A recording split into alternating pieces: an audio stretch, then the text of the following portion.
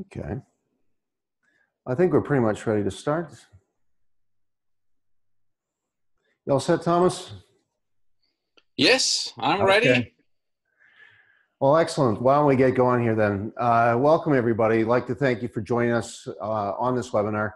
One of the things that the Center for Services Leadership is really blessed with is a very extensive faculty network, and we're very, very proud of the people associated with the center. They help to just bring such incredible expertise from outside to us and help us to remain a leading center with respect to the provision of understanding how services work and really being on the leading edge of service knowledge. And today we're blessed to have one of our network members, Dr. Thomas Ritter, speak to us, talking about the power of harnessing data for market success. And with that said, I'll turn it over to Thomas. Thanks, Thomas.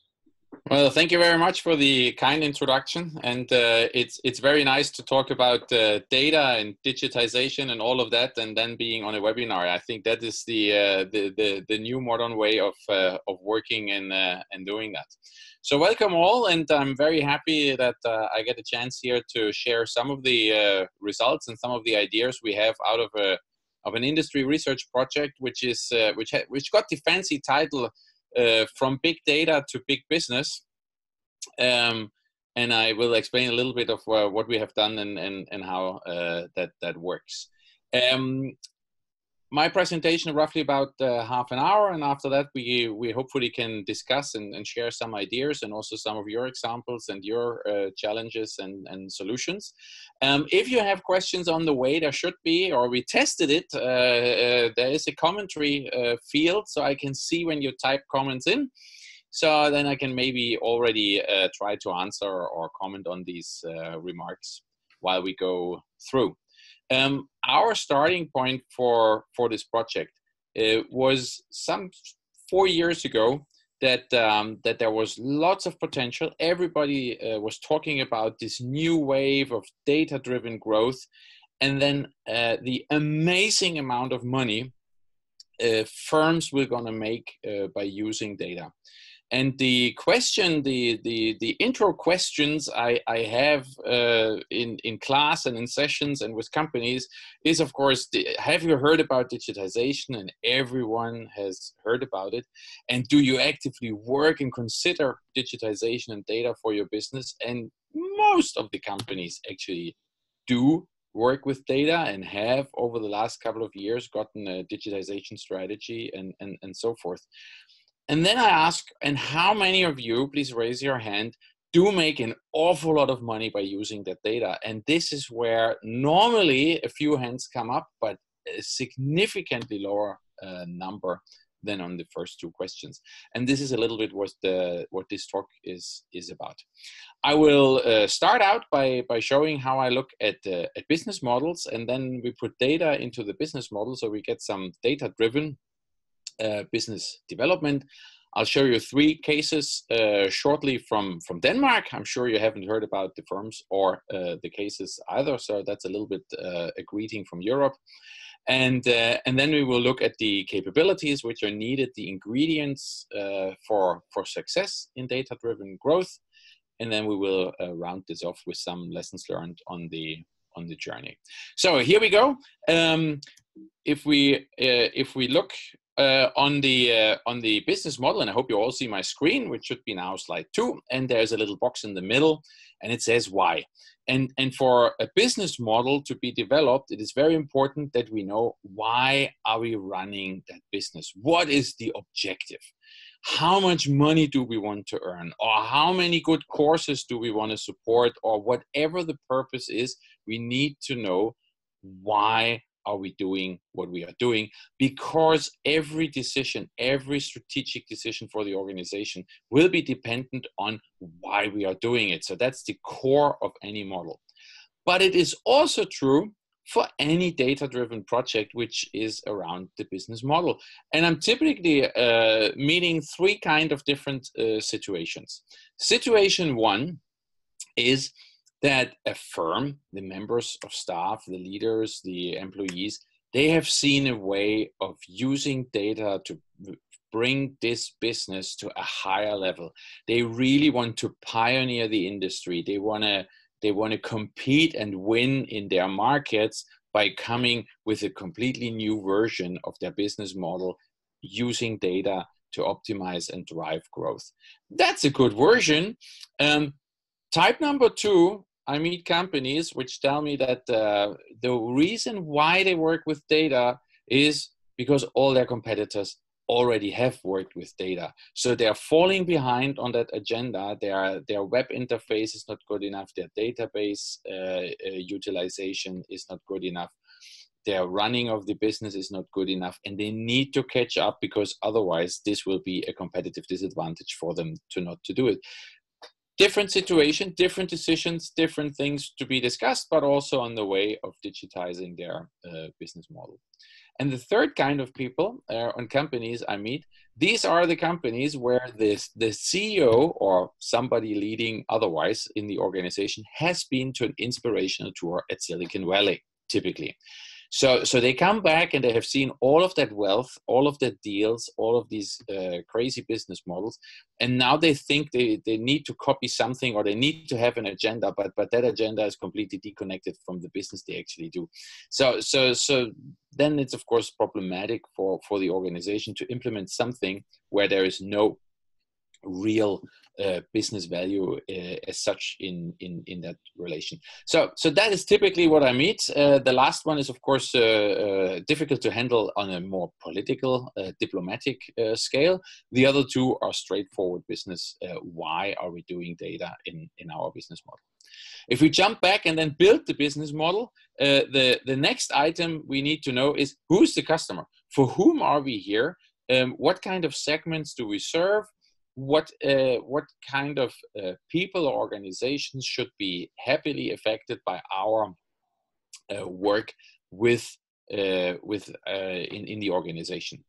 The second thing we need to know is, what kind of value proposition do we actually offer to our customers? There's a significant difference between the needs of the customer, which is on the customer side, and the value proposition, i.e. how do we address that need for those customers?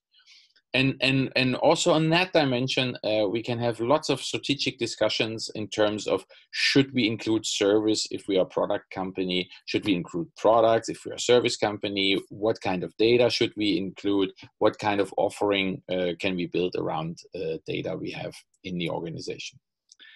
For me, a very important part is that we are, as an organization, able to demonstrate the value we aim to propose to our customers.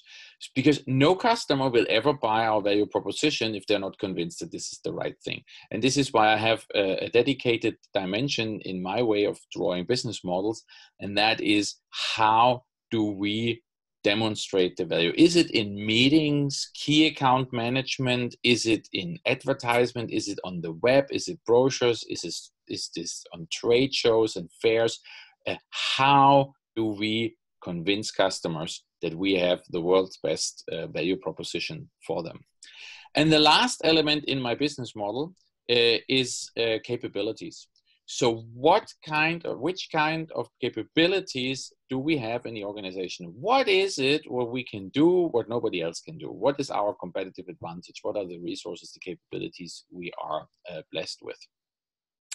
And if we define and work with these four dimensions, we find out, how does the firm earns its profits? What is it?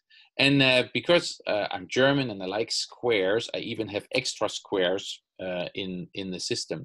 So with these extra corners, we can connect what kind of customers do buy what kind of value proposition. Not all customers should buy everything. We potentially have a differentiated offering, and we need to pair up, and then we put little crosses or check marks in these matrices. Who buys what? Which customer do we meet in what kind of value demonstration? That's nowadays called omni-channel. So we have all the channels below, and then we can click in what kind of customers are coming into what kind of channels, and how do we deal it? And which capability do we actually apply for the different value proposition and for the value demonstrations. So this is my little world, how I draw business models, and this is a fascinating tool, of course, which can depict some of the essence of a business very fast. Now, this was just for introduction, because now we need to put data into this business model. So what happens if we put data in? And that looks like this. So one thing which happens is that nowadays organizations feel and see that customers have a need for data. And that need is increasing. Again, not for every customer. And this is why we work with a number of organizations to resegment their customers and include a data dimension in the segmentation. But I find it very interesting that nowadays a logistics company which moves boxes, physical stuff, cannot be successful without digitally documenting when they have picked up the package, where it has been, and when they have delivered it. And that data is in some of the cases online in real time, fueled into the customer's IT system, so that they exactly know where their stuff is. So there is a need out there, and that is new, which firms need to address by their setup on data. Another item is, of course, the willingness to share data. That also differentiates customers. We all have pressed, especially on our smartphones, the agree button for data protection law and this, that, and the other. So a lot of the data we produce during a day is revealed to some of the providers and their apps we use on our devices. And of course, it is varying. I think we are still in the time where we are all very euphoric about the possibilities of data.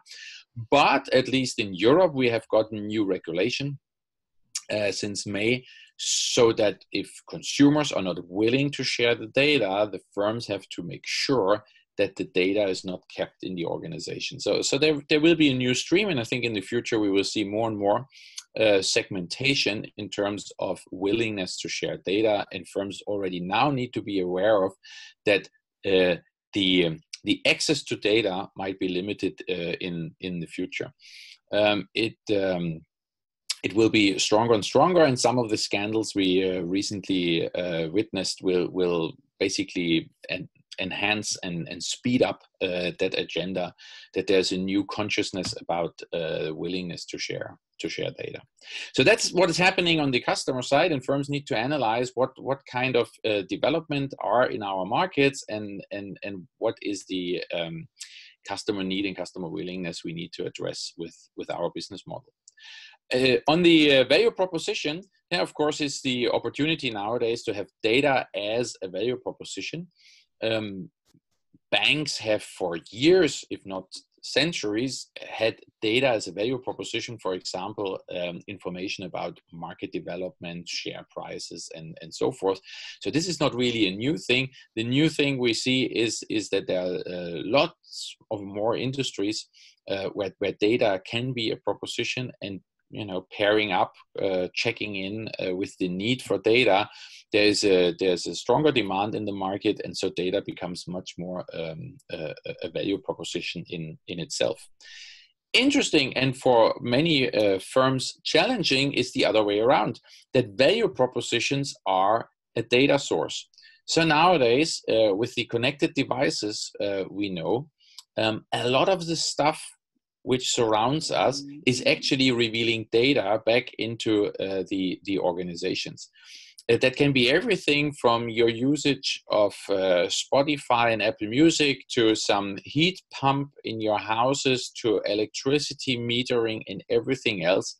Nowadays, these units are very, very chatty, meaning that they talk all the time with a central server and reveal some of the information.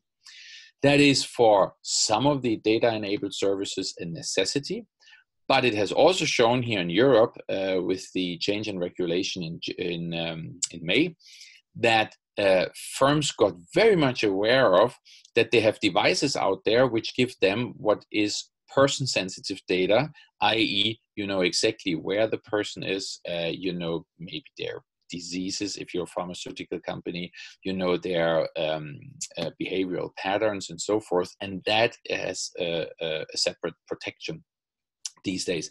So there are lots of issues around value proposition, either selling data for customers or having devices which automatically return data, and that needs to be dealt with in the organization correctly.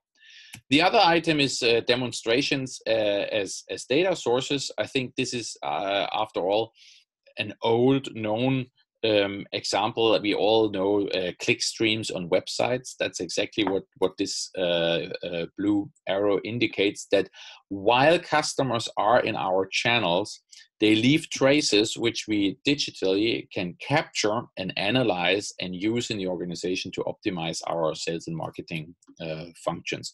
So these demonstrations are also data sources. And we have heat maps, so we can basically check in shops where are the people most of the time, how long are they in certain places, how can we develop an environment where shopping is optimized in order to drive our business and have growth related to that. And if you want to see a little bit of a feeling what is possible today, then I strongly recommend for all of those who haven't yet been to an Amazon Go shop. I recently visited the one in San Francisco. This on one side is fascinating, and on another side is, of course, a little bit creepy in a way to realize. I mean, in these shops, the sensoric system and so forth is so good that they know what you have taken from the shelf. So there's automatic checkout, and there's no registering, no scanning, nothing. Just by pulling it off the shelf in a supermarket, they know exactly what you took and have in your bag. So we have loads of these possibilities nowadays to monitor demonstration and then also actually purchasing. So technology has come a long way. The other thing is, of course, the use of data and demonstration. Most of the organizations I work with are increasingly forced to show with data how good their value proposition will be for a customer. So what was a little bit more user cases, if you look at your websites, you for sure have references and customer cases and so forth. What used to be a little bit more lyrical, meaning that it was described and it had nice pictures. Nowadays, customers, B2B and B2C, would like to see strong fact-based arguments why this value proposition is better than another value proposition. And finally, if you look at the capabilities of the organization, then of course we have lots of data in organizations, in ERP systems. We know exactly when the employees come in and out and when they make breaks and how many seconds a telephone call in the call center has taken, and all of that is related, which leads to a situation that IT and data are core capabilities in virtually every organization. It doesn't matter in which industry you are working, data and IT are core capabilities. You potentially all have heard about the Industry 4.0, or in the US it's mainly referred to Internet of Things, which is connected devices in production. That is very interesting, very fascinating possibilities arising out of that on the capability side. But I would like to promote an idea which is Customer 4.0. And if you wonder who Customer 4.0 is, that is all of us. Regardless of age, you don't need to be young and groovy and digital generation and so forth. We all are Customer 4.0. And now that it's coming up for Christmas, or recently it was Black Friday, if some of you have maybe bought one of these Bluetooth speakers or wireless systems for your home or wherever, I bet that no one of you turned the box around and checked whether or not this product is integrating with the smartphone you have.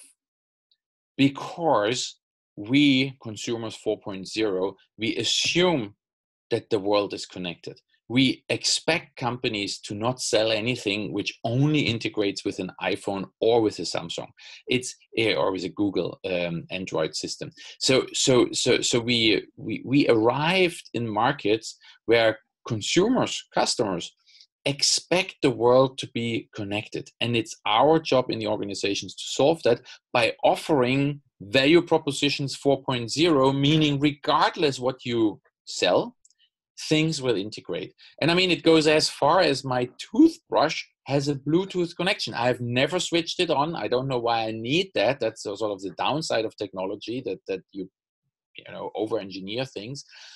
But even that integrates with all the devices you ever could dream of having an integration. And likewise in demonstration, customers expect that things are connected, that in the different channels are the same information, so they don't get confused, and that there is a correct handover between the channels. So if they went through half of the website process and then need to call, that you in the call center can see that they already have filled out certain things and that they were halfway through. So that is the world we are living in. And this is one of the analysis we suggest for companies. One is to understand the business model. That is a baseline thing, which most of the companies actually have done. And then a step two is, where does data enter our business model and challenges us? Because not every business model is impacted from all the four sides and from all the different versions. So what firms need to get a picture about is, where are we stressed? Where do the changes come? Is it customer-led? Is it proposition-led? Is it demonstration-led? Or is it capability-led? And how do we react? What's our plan in order to do that? With that, I would like to give you 3 examples how data-driven growth looks like if we take it from a Danish perspective. So 3 Danish examples. Here's the first one. Yes, don't be shocked. It is what you potentially thought it was, a little animal which lives in the sewer and causing lots of problems. One is disease-wise. That's one of the problems, but the other problem is that they have very good dentists, and their teeth goes through everything. So it's really dangerous, and it can cost a lot of money. For example, if that kind of animal takes the main power cable of your production facility, we are looking at something which is $4,000 to $6,000 per minute in costs of interrupted production. So that animal can be very expensive. And the way we fight that globally, the technology, if at all one can tell it or call it a technology, is like this. So we invite these animals into these boxes and ask them to eat something, and from that they get poisoned, which is ridiculous to do it.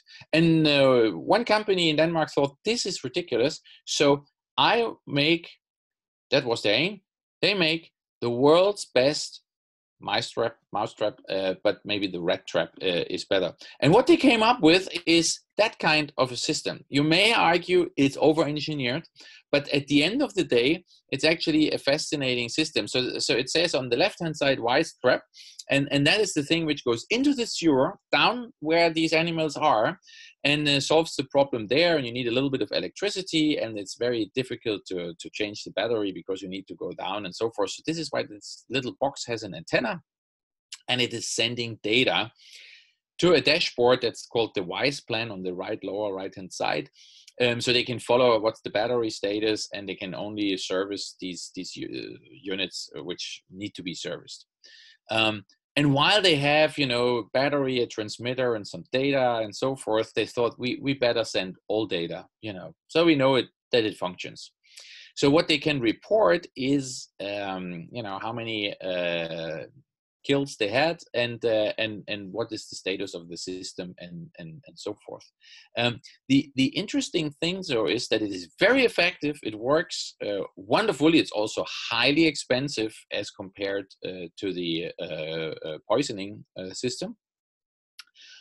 But you can document that there has been incidents, and you can document that there's no incident, so that the problem is solved. And when customers, after the problem is solved, call the company and say, oh, by the way, now that the problem is solved and the rats are gone, when can you come and pick up your highly expensive equipment? The company says, oh yeah, well, sure, we come and pick it up. But by the way, just one question. Did you cancel your insurance for your house just because it didn't burn down yesterday? And then normally the customer says, that is actually a good point. I want to be sure that this problem never occurs again. So why not we leave the stuff there? And you report to me that there has been no incidents. So the issue here is that the market for reporting nothing is larger than actually dealing with the system. So they have growth, which is enabled by data because they can report that there has not been an incident. And also, if there's an incident, they know exactly where it was and when it was. So if you are a food manufacturer, that's also very helpful, that if by any chance you had a problem, then you know exactly which batch you need to destroy and take out of production. So you minimize your losses as well. So that system creates lots of value in places where nobody else can be, because poison in food production is forbidden. So they have a little monopoly, if you want, in situations where there's food or pharmaceutical production. This is what I call data-driven growth. You enlarge the market by having data around and about that system. So if we compare that in the best interest of, we love to talk about disruption, you can see that the incumbents, they have no data, and Wisecon, the company is called, is data-driven. The effect is, on the one hand side, totally uncertain and delayed and non-documented, whereas Wisecon is instant effect, and in real time it's documented that it's non-toxic. It can be used for prevention. That's the huge market for reporting that there is no incidents. And of course, there's a different location where they can go to. Two very different value proposition, and the one is data enabled and has lots of growth and interesting perspectives in that one. Two examples more. It basically goes from superficial symptom treatment, that's the incumbent, to documented prevention, which is data driven in a way. The other example I want to show you is Grundfos, a Danish company which makes money by producing and developing pumps, mainly water pumps of very different versions. But one of the problems why they couldn't solve a pump is that the distribution of water can easily be corrupted. So in areas where water is a very valuable resource, if you pump up water, it becomes the source of corruption. And then a lot of NGOs, if not all, don't really like to install these systems. So the Grundfos engineers, they developed what you can see on the picture, which potentially is the world's most important water tap. It is a digitally enabled water tap. So you only get water if you have your card or your smartphone, and you can identify yourself. So it's like a credit card for water, which means that all corruption is gone, because the company or the NGO can upload credits on the card, and the individual users of the system can only tap the water they are entitled to. And if there is an atypical pattern in the usage, they can immediately, in a split second, close the account and stop the water. So it is a very good system to prevent corruption. And this is where we can say that Grundfos is going from providing water to documented, fair, and corruption-free water. And the market for corruption-free water is actually quite large. So again, an example how data enables businesses to sell more and have growth. And these are businesses which actually have physical products and look a little bit old-fashioned, which are data enabled. And a similar third case, CC Jensen is a company which makes these incredibly interesting filters. I mean, is there anything more boring than filters? If you're an engineer and in that, that's potentially very exciting. But by and large, it is a product which has been around for a lot of years, filtering oil. What they realized is that while they are filtering the oil, they could as well have sensors around it and scan the quality of the oil. One is to document that they clean it, but the other thing is what they worked out over the years, they know more about the machine than the engineers running the machine, because they can see the small particles in the oil, and by that they can predict what is the problem with the machine, if there is any. So now what you see on the lower part of the screen, they have a fully digital monitoring system where they can tell their customers how good and what kind of state a certain machine, engine, turbine, or whatever is. And of course, if you think of wind turbines, offshore wind turbines, it's a very expensive maintenance process. So it's very good to know what the failure is of the machine, when it will occur, how fast do we need to get out, because there's weather conditions which needs to be honored. And the failure of one turbine is, of course, also an expensive issue for an energy producer. So what they have come away from filters, which is a product, to the provision of clean oil, which you can say is a service in some way. And nowadays they are transitioning into the performance insurance, that they can predict the state of the machine and help the company to ensure the performance of the equipment they have. So again, data runs and increases and improves their business in that respect. So let's turn to a couple of models, how we frame these different parts, and discuss that with companies and try to understand how they work with these kind of issues. The one thing is, of course, how do we apply data? And we use an old model from Ansoff 57. The logic is the same. Just because we use data these days as a core ingredient of business doesn't mean that we have to throw out all the good theories and models we had in the past. So if we have existing value proposition and existing customers, we can use data to optimize our operations. That's a lot of companies start. That's the initial part of their travel to data-driven growth, that they use data to become smarter, scheduling of production, service schedules, logistics, all of that can be done with data in a much better way. For new customers, it's the optimization of marketing driven in the value demonstration angle. We can build better websites, better trade shows, better key account management by understanding the data we have in our systems. And when we talk about new value propositions, that is when we start to upgrade customers and say, listen, do you like to have a new data-driven value proposition? Would you like to have an add-on service where we can give you some reports, some data about the things we have? And finally, of course, diversification, which is about new customers and new value propositions.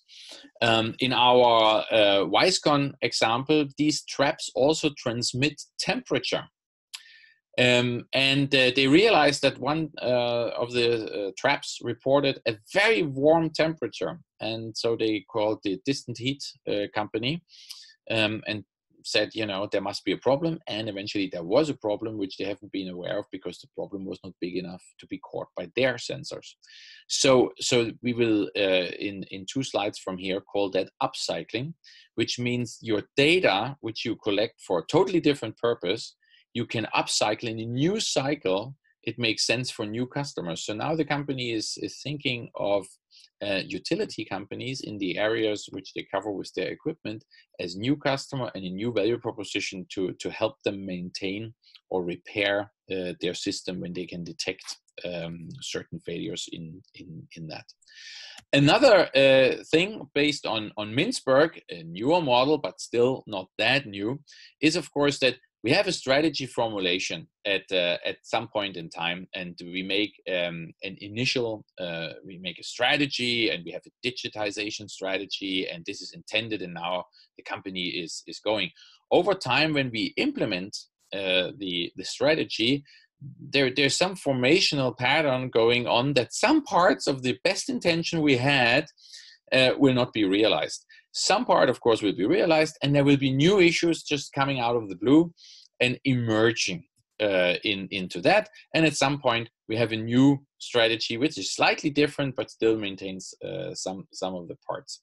What tells us in that part is that it would be very good for data-driven growth if the company has an opinion about it, i.e. has a strategy, has found out why are we doing this kind of development of our business model, which is data-driven. It would be very good if there is autonomy in the organization, that there is the emergent part coming up, because most of these technical solutions which are data-driven are not coming from the directors, they're coming from the engineers, from the salespeople, from people who work in the field and with the equipment, who realize that there's a potential and then try it out, often under the radar. And the in-between, between strategy and autonomy, which we call business development, i.e. are we good at bringing together data? Once we have seen an idea and once we have seen what we could do, are we good in developing the business case and bringing it to a decision state where our leaders can then put it into the intended strategy for the next period in time? If we put all our stuff together, we find 9 capabilities for data-driven growth. The data-driven foundation has, of course, to do with data. I mean, you cannot have data-driven business development if you have no data. And that's all about IT, infrastructure, sensors, transmission, storage, access, all of that, all data projects. Number 2, analytics. So we need to have people who then use the data for making reports, for finding out what we should focus on, and these kind of issues. And the final part of the foundation is permission. Do we have at all the permission to use the data? So we want to understand what exactly is the law about this? Do we have contracts with our channel partners that we may use data or not? And also, is society tolerating the way we're going to do that? Something might be lawful, but still the people will not tolerate it in that way. The organization we talked about, we want to see how is the strategic planning, how is business development, and how is autonomy in the organization. And based on that, then we have application, and we talked about optimization, we talked about cross-sales to existing customers, and upcycling as a diversification issue. We have measured that with companies, and you can see some score low and some score high. So that is exactly how it should be, and it all relates nicely to success. So these are the 9 things we can find. I know that this is a difficult chart and not very user-friendly. So what about this one? So we have made that format so that companies can score themselves and discuss within the organization how good are we, what do we need in order to be successful in the future. I have left the following 2 slides in the set, easy to print out if ever you would like to make a workshop or discuss it in your organizations. The first one you look at now is related to what's our business model and how does data enter into the business model. So this can be used as a backbone for this kind of discussion. And of course, the one we just looked at, where you can go in and draw and discuss what kind of different states of these capabilities do you have in the organization.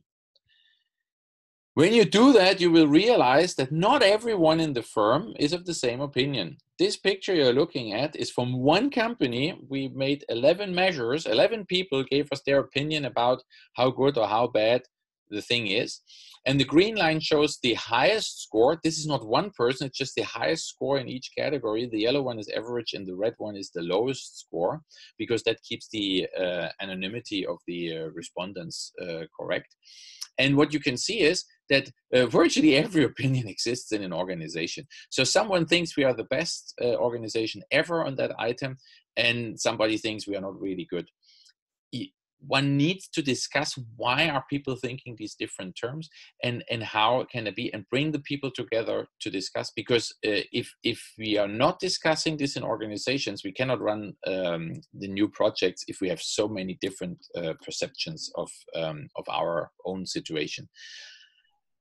The problem we have is that the 9 capabilities are typically owned by different departments in an organization. And even worse, these different departments not naturally have connecting points that they can work and talk together. So we have worked with organizations where these people for the first time ever sit together in one room and having a workshop on data-driven growth, which enables a much better communication. And this is one of the difficulties we see in this world of data-driven growth. I would like to summarize by saying, well, most of the service transitions, servitization, if you want, are data-driven, because otherwise a manufacturer of equipment, be that construction equipment or copying or office equipment or whatever kind of equipment, cannot make profitable service offerings if they don't have any data back to optimize their handling and their operations. So most of that actually goes hand in hand with servitization and digitization. Most of the disruptions we like to discuss and look at are data-driven. The Ubers, the Airbnbs, the Facebooks, the Googles, the Amazons, and so forth, they are all platform/data-driven challenges. So this is what the competition nowadays looks like, that we have to find ways to compete with our old, tentatively old business models against these platform business models. One key rule is successful data-driven initiatives. They start with the customer need. We need to have an add-on value for the customer. If there's no extra value in it, why would the customer ever be interested? And how would we recap the investments for our data? That was a huge problem. And by and large, most, if not all, of the projects we found successfully, they started under the radar as small projects, as trials. Before the leaders saw what actually was happening, they already had 4 beta versions installed at some client operation to see how that is. So if you want some guiding questions for your challenge and for the issues you're facing, then where and how does data enter the business model? That was the first part. To which extent are data-driven services part of your strategy? So should you at all go there? Which impact has data for solving these kind of issues? Maybe the issues you face are to be solved without data. So just because it's topical to have data discussions doesn't mean that this is what your organization is big at. But if needed, what and which level are the 9 capabilities at? And if applicable, what would you like to invest in? Which capability needs fixing first? That concludes my presentation. Thank you, and let's discuss. Thank you so much, Thomas. This is Doug Olson speaking. Just remarkable in terms of the way you presented that. And I was really struck by different organizations I've worked with that can often get very enraptured with the technology and overlook the customer need or the ability to describe to the customer specifically what problems are being solved by the technology. I think you did a remarkable job with your examples and really driving that home and the analogy of insurance, et cetera. I thought something else that I was particularly struck by toward the end was how many different people really are involved in this at the end of the day, whether it's the CIO or sales or legal, et cetera. When you're starting off a project like this, let's suppose that I do get a bit of an idea about how I could use some technology or some data that I've got available to me. It might be cumbersome to bring all 9 people together, but are there some key people that you'd recommend bringing together initially to flesh out an idea, at least to see whether it's worth moving to the next stage gate? Yes, the typical, I mean, every case is unique, but the typical success story is that a customer-facing employee, key account manager, call center person, mechanic, repair people, delivery people, who customer-facing, customer contact people, they complain about a certain thing which they find pretty amazingly underutilized at the customer or suboptimal in their operations and so forth.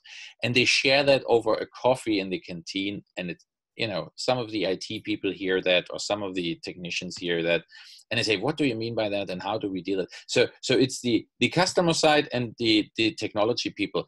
And then there is some sort of enthusiasm. People are different, but some are very enthusiastic about it. So they start doing something. And this is where the ideas are. And this is why we have explicitly in our data profit model, autonomy. Firms need to understand that they need to give that leeway to their employees to trial and error these kind of ideas. Yeah? So this is, but if you then would like to scale that into something which looks like data-driven growth, then you need the 9 people. So it's true. It's not the first day you bring the 9 people all together, because they wouldn't know what to talk about. But once you have an idea, and once you have maybe had a beta version or some more concrete things, I think the lawyers of the organization would appreciate to hear what that is, to check whether or not this is legal and how it is legal. And then, of course, the sales marketing people would like to know, is that something and we can sell, and how do we sell this kind of services? And, then it increases, and you need to have an overall meeting with these 11 people. And this is very stereotypical. I mean, we work with organizations which are much smaller than sort of the well-known companies, which are just large. Where maybe some of these roles are it's the one person who has the data and the analytics and so forth. So maybe it's only 5 who have to meet.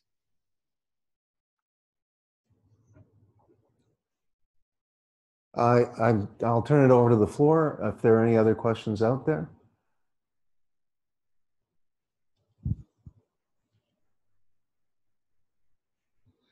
Hey Thomas, this is Thomas Holman here. How are you doing? I'm German too, so I really liked all your squares and boxes there.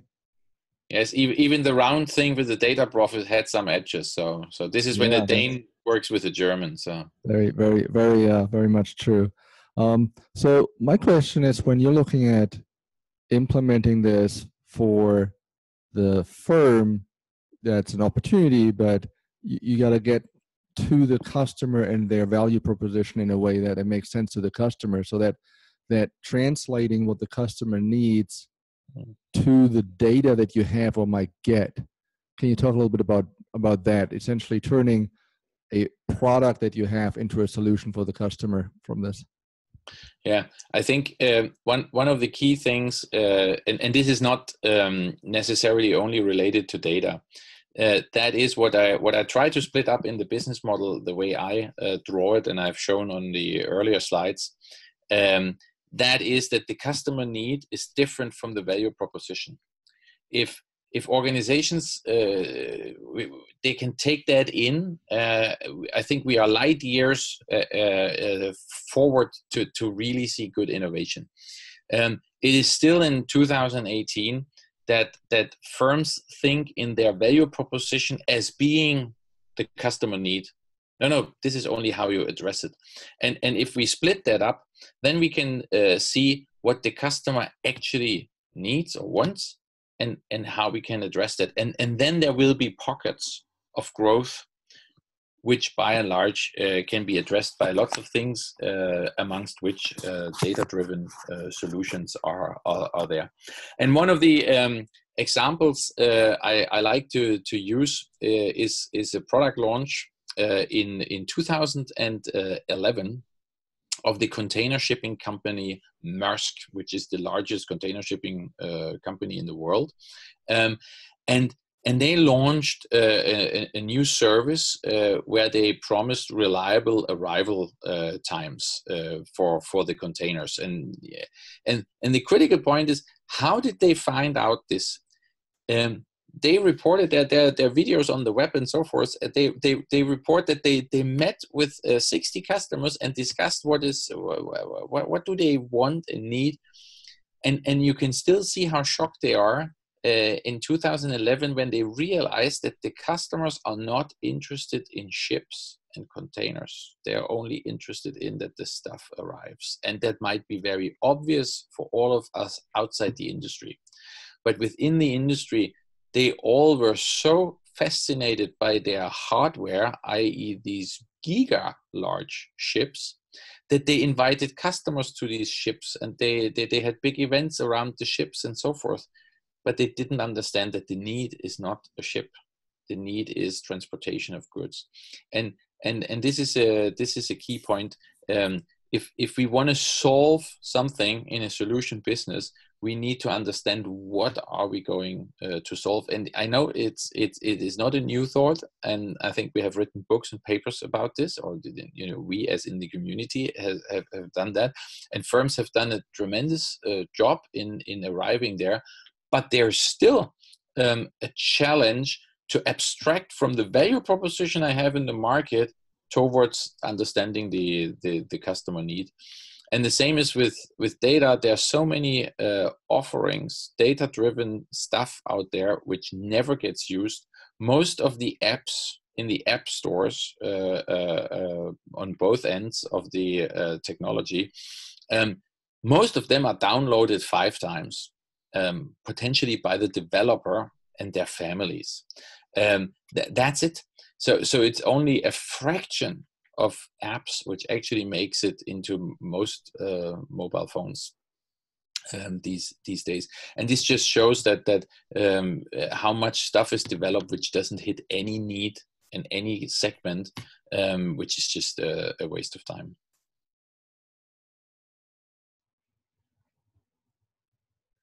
Thank you. Are there any other questions out there?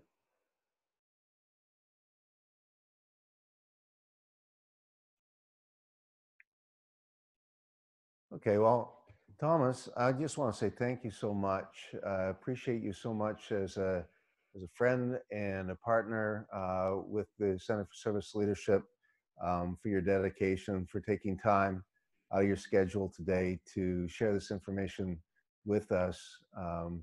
Thank you. It was very accessibly presented, very coherent, and it really drives home how we can really make a difference in the lives of our customer if we leverage the data available to us and present it in a very concrete manner to our customers. So thank you so much.